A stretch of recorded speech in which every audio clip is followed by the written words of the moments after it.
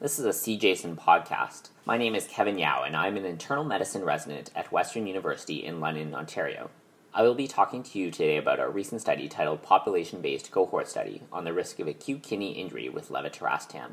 Levetiracetam is a second-generation anti-epileptic drug, very commonly used for the treatment of epilepsy. Levetiracetam is often chosen for its favorable side effect profile compared to other anti-epileptic drugs. No previous kidney adverse events were found in randomized controlled trials. However, in 2016, the World Health Organization issued a report warning about the risk of acute kidney injury with levetiracetam use. Regulatory agencies in the United States, Canada, Europe, and Japan later issued recommendations regarding this risk. The current literature regarding acute kidney injury with levetiracetam use is limited to 8 case reports.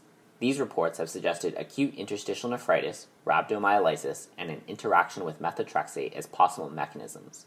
Therefore, we performed the first population-based cohort study to look into whether new levetiracetam use is associated with acute kidney injury in patients with epilepsy. We matched 3,980 new levetiracetam users to 7,960 non-users using linked population-based datasets in Ontario, Canada.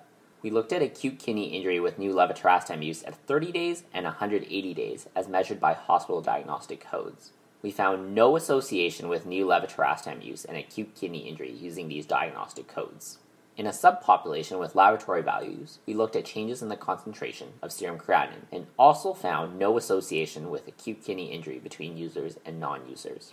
In addition, we found no significant difference in secondary outcomes including rhabdomyolysis, the need for acute dialysis, and interstitial nephritis. Overall, we found no significant association with new levetiracetam use and acute kidney injury. Our results are reassuring, but still cannot exclude a very rare idiosyncratic effect. Thank you for listening. This podcast is copyrighted by the American Society of Nephrology, all rights reserved. All content in this podcast is for informational purposes only and is not intended to be medical advice. This podcast should not be used in a medical emergency or for the diagnosis or treatment of any medical condition.